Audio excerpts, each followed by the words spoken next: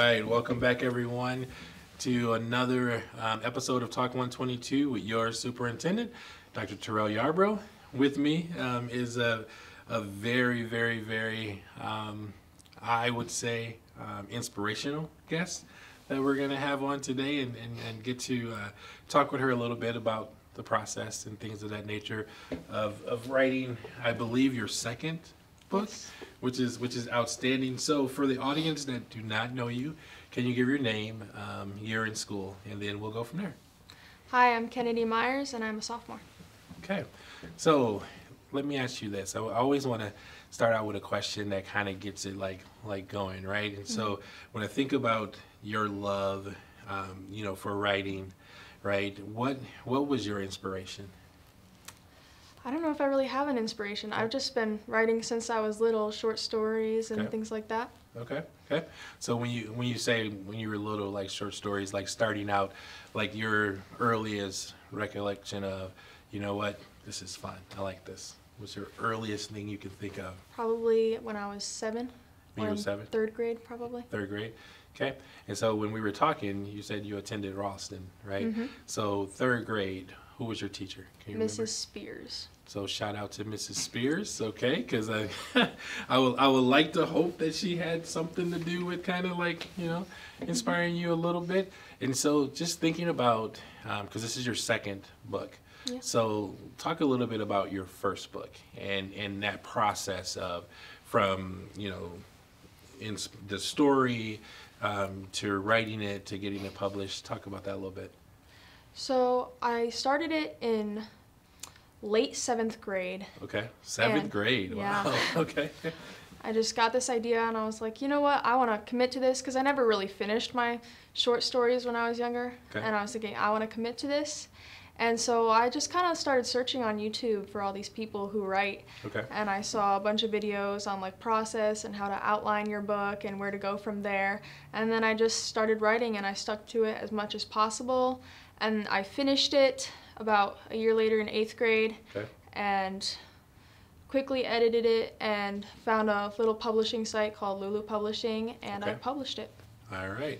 And so did you do any book tours or anything like that? For the first one, no, I did not. For the first one, no, you did not. Okay, so going into now your second book. Oh, this is awesome. And I got my own signed copy too. So let me see if I can open this real quick. Just awesome here. So be jealous. You be jealous. So with your second book and kind of like with your first process, what inspired you to write this one? I just wanted to keep writing. I was kind of in a little bit of a writing slump after I published my first book. Okay. But then, I don't know what came to me. I was just like, I need to start writing again. And I was in creative writing, actually, with Okay. Mr. Schwitters. All right. And we Shout out just- to Mr. Switters Yeah. as well. We Okay. just started like free writes all the time, and Okay. I kind of came up with this idea last February, and I was like, I need to go with this. Okay. So when you say you had a little writer's block, so what, 8th grade to what, 9th grade? Like, that's a short little block there. Yeah. Me, I mean, it takes me a while when I'm in the block, so that's good. That's good writing. And so tell us a little bit about this story. So this story is about a girl named Samara who, Okay. before the book is like started, she got into a crash with her teammates, a bus crash, and she is the only survivor. Okay. And she moves schools to like try and restart her life, and she makes new friends, but the grief is obviously really hard to deal with. But she thinks she's trying to make her way back through her life and starting over until something big and unexpected happens and her life is thrown upside down for a second time. Okay. All right. Wow. That's a deep story. Yeah. but I'm sure, because I can't wait to read it, and I'm gonna crack it open during our holiday break here and go for that. So that's good. So like tours and things like that, signing.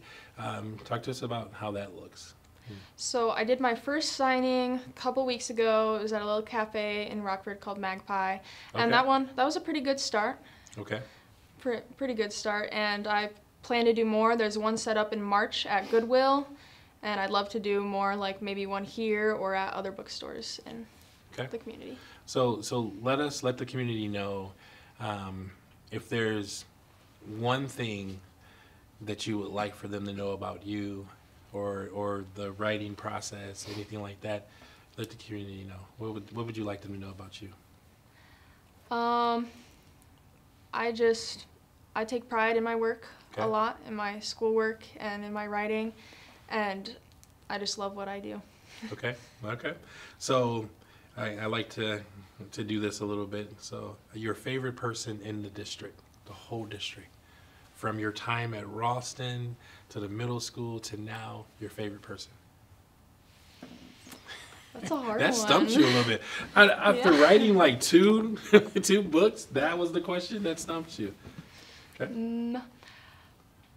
I really love Dr. Jewel. She Okay. worked at the elementary school. She's retired now, Yep. but she did like advanced reading groups Okay. with the kids, and I loved everything I did in her groups. That is awesome. All right, so another shout out there. And so we know you love books, right? We know you love writing. We know you love reading, right? Mm-hmm. So give us your favorite book that you didn't write. Oh my gosh. That's also a loaded question. Okay. There's this whole series. It's called the Shatter Me series. Okay. I love them all. Okay. Tell us a little bit about the Shatter Me series, because I'm not familiar with that one. Well, it's about a girl who she has this like special ability where her touch kills people. Okay. And it's like her development through that in this like almost post-apocalyptic world, but not quite, is like a post-war, and the earth is separated into these different sections, and it's very strict. Mhm. And so she's going through that. I like the third and fourth books of the series. The writing is something I specifically like, Okay. and that's why I love reading them, is because the author's writing is just so unique, and it makes you feel things. Okay. So we say that because that's interesting to me. Because with any good song or any good book you pick up, for me personally, like I got to feel it, right? You know, it Yes, has to mean something. So tell us about that series, and when you say you feel it, what do you feel? What does the author make you feel? I mean, the author makes me feel all the emotions. Like, Okay. there's times I wanted to throw the book across the room, and other times where I was Okay. smiling and laughing. And then the writing specifically, the way she words things and the analogies she uses is just something I've never seen before. Okay. So the writing is better than like a Marvel movie then, huh? Although I like Marvel movies, this is okay. So you're a sophomore, right? Mhm. What do you want your legacy? And I'm gonna get a little deeper in this one. What do you want your legacy to be when you're walking across the stage? You now, hopefully, that's your fourth book as you walk across the stage. What do you want students to remember you and staff to remember you by? Like, what do you want them to say about you? I want them to remember me as probably the only author in this school by the Okay. time I graduate. Okay. So how can anybody who wants to pick up a copy of this, how can they get it? Amazon or the Barnes & Noble website, both of them. Okay. So you can get that.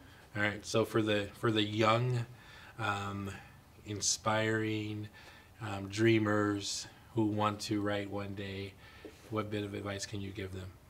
Say, if you have an idea, go with it, because you can only get things done if you actually stick to it, and I believe that anybody who has a dream or a goal can accomplish it with good hard work. That was outstanding, Kennedy. All right. Well, thank you for being on. Any parting words, or you're good? I think I'm good. All right. Thank you.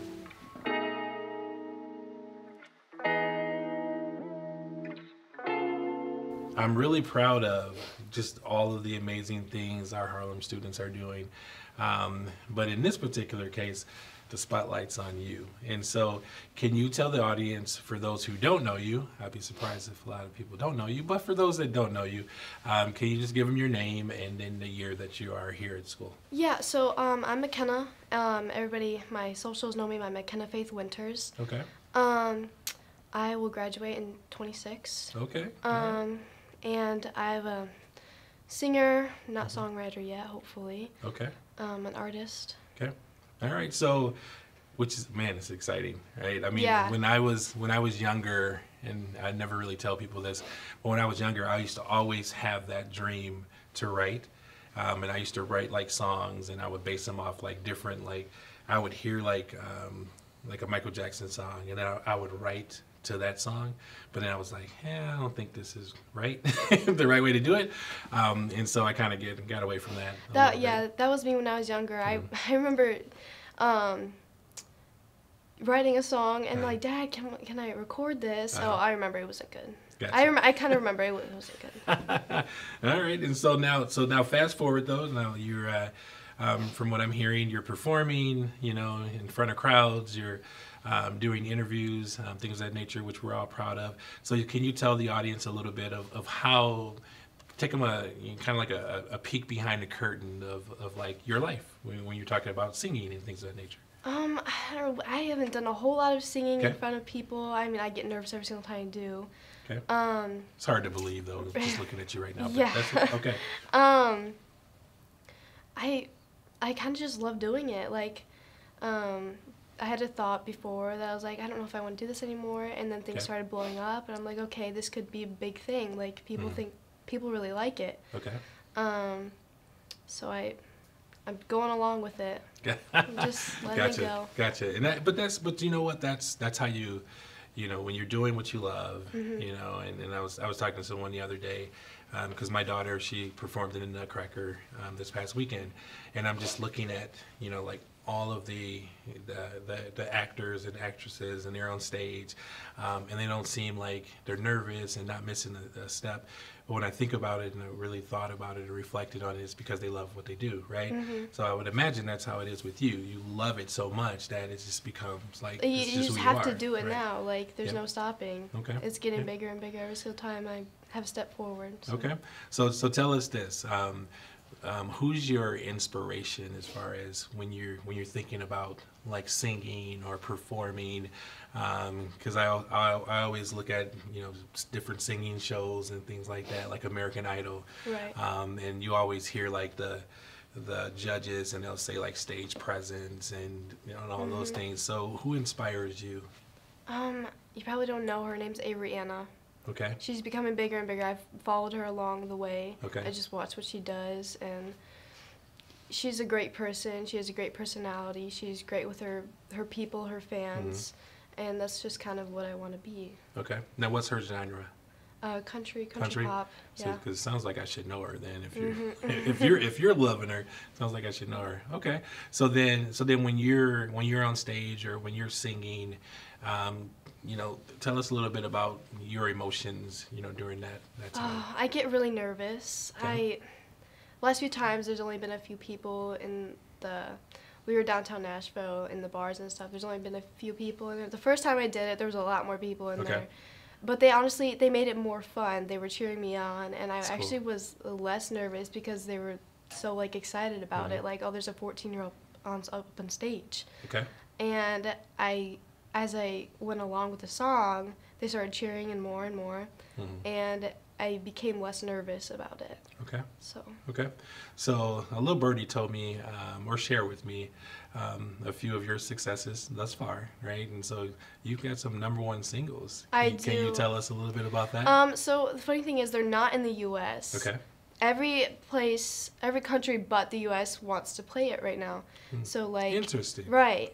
Like the U.K., Australia, Canada. Okay. I think it was the U.K. Some of them were #1. Okay. That's good. Right. Yeah. So I'm bad about reading all that stuff. And that's okay. But it's #1 though. Right. So that's good. Yeah. Right. At one point, I had 2 of my songs that were #1 and #2 at the same time in one of those stations. Okay. So it was fun seeing that. Gotcha. So for when you think about the individuals who could watch this podcast and who probably will watch this podcast, and they may have aspirations to be a singer, and they're thinking, think back to when you were in middle school or when you were in elementary school and you didn't quite know if this was the direction that you wanted to take, even though you were starting to think about it. What would you tell them? I would say keep going for it. Keep trying. If you stop trying, then you never know how far you could get. Okay. That's what I would say. That's awesome. And so when you think of like who supports you, right? When you get into those times when you don't know if you quite want to keep going, like who would you say is your biggest supporters? My dad and my mom tell me 24/7, like, you can't stop now, like you have to keep going, and they were right. Usually parents are right, right? Even though when we're teenagers, we don't want to admit it, right? Our parents are, right. yeah, and that's cool, and so I would imagine you get to enjoy this with them as well. Yes, like, can you they describe love doing how that, it. So my dad, he manages all my social medias. Okay. Sometimes I don't even know when he posts things, and I go and look at them. And so your dad manages your social media, huh? Mine and he shares my stuff all the time. Okay. So Okay. and he helps me post things on Facebook. I'm Okay. an Instagram and TikTok person, not a Facebook person. Wow. So he helps me with Okay. that. All right. That's There's good. a lot. That's I good get to a lot know. of yeah. Yeah. Because now you're opening up about your Right. dad too. So like I didn't know that, but I like TikTok. So. Yeah, me too. Okay. So so when you think of those platforms, like what do you like share out? What is your team? As I'm just going to call your dad or your team. Like what do they normally share out? We put out just a lot of videos of me like singing and Okay. how my journey's going and what's going on in my life. Mm-hmm. I post a lot of all of me Just singing my new music. Right. Yep. Just having fun. Yeah. Sometimes we post like, hey, it's Friday, like Yeah. hope you guys have a good weekend, kind of stuff. Yeah. I tell Just you. any kind of content to make people listen. Which is good, because I tell you, because that's what originally caught my attention is I saw your dad posting things on Facebook, because I'm still, I still do Facebook too, but I saw that, and that was just the amount of excitement, that when he shared that, I was impressed and happy for you. Yeah, he always tells me to go look at the comments to make me like feel better about things, Okay. like how people are so supportive. Okay. So Okay. that helps me my confidence a lot sometimes All right. too. So gonna throw some fun stuff at you a little bit. Are you a Swiftie? Okay, so I have a song called Kelsey. Okay. It's about Taylor Swift and Kelsey. Okay. I don't think you can call me a Swiftie. Okay. I'm not like, oh my God, like I don't know everything about Taylor Swift. Mhm. Swifties know everything. I Okay. don't. I love her old music. I have not listened to her new music Okay. that much. Yeah, my youngest daughter's 10, loves Taylor Swift, but she only likes her new stuff. Right. My oldest daughter is 24, and she only likes her old stuff. Yeah. So they can't I bridge think it. I like her old stuff because it's more country, and Okay. that's me. I think that's probably why. Gotcha. But Okay, tell us a little bit about the Kelsey song. What was the inspiration behind that? actually, so I didn't know about. We went to Nashville to record 2 songs, which was Backbiting and One Girl to Another, which are not out yet. Okay. And we were recording Backbiting, and then he was like, "Oh, you want to listen to this?" We were supposed to record One Girl to Another the next day. Gotcha. And he was like, "You guys should listen to this. Like, we just wrote this." And I was like, "Okay." So he played it for us, and we were like, "That's really good." Okay. And he was like offering it to us. I was like, "Well, we can't not take it. Like, look at them right now. Mhm. They're like Right. blowing up on the internet. On the internet." And so we recorded One Girl to Another the same day instead of the next day, so that we could do Kelsey the next day. Okay. We listened to that song, I think, probably like 50 times. We all knew it by that time, not just me. Right. I wasn't singing it because I didn't want to lose my voice, Mhm. because it was a lot. I think we did a total of 7 hours Okay. of just recording. And we just did it. Yeah, and it's interesting you just said that too, because like some of the artists that I really like, and I'll listen to their stories, and they'll say how they go into the studio and the producers like play this track and they play this track, and then finally they like hear a track and they're like, you know what, I love it. I love that one, and that's it, right? Right. My dad, he's like, what songs are you thinking about? I'm like, I don't know unless I hear it. Mm-hmm. Like, I don't know what song I want to do unless I hear it. Like, sometimes I have a little bit of vision, but it's just, I don't write, I don't make music yet, Okay. and unless somebody hands it to me. Right. But And that's okay. Yeah. Hoping it's going to get there soon. Right, and that'll come with time. Right. I listen to the background stories of like Destiny's Child, and they talk about how before, when they first got into it, they were given songs, and then all of a sudden they started writing it, and it became who they were, and well, of course, Beyonce. Just kind of blew up that way. So that's exciting. So when you think of who will see this podcast as well, you know, current fans, future fans, what would you like to tell them about you? I'm a shy person. When I talk to you, you probably wouldn't think so. If I really, really know you, I'm not shy at all. I love sharing everything. I do my schoolwork. Okay. I'm a very I hear 4.0. Yeah, That's yes. that's awesome. So see everyone, you can balance both your passion and school. Yep. And sports. If And you love sports, sports, you can do it. I Okay. mean, you just gotta try. All right. So what sports? Well, I play softball. Okay. I quit basketball this year to do music.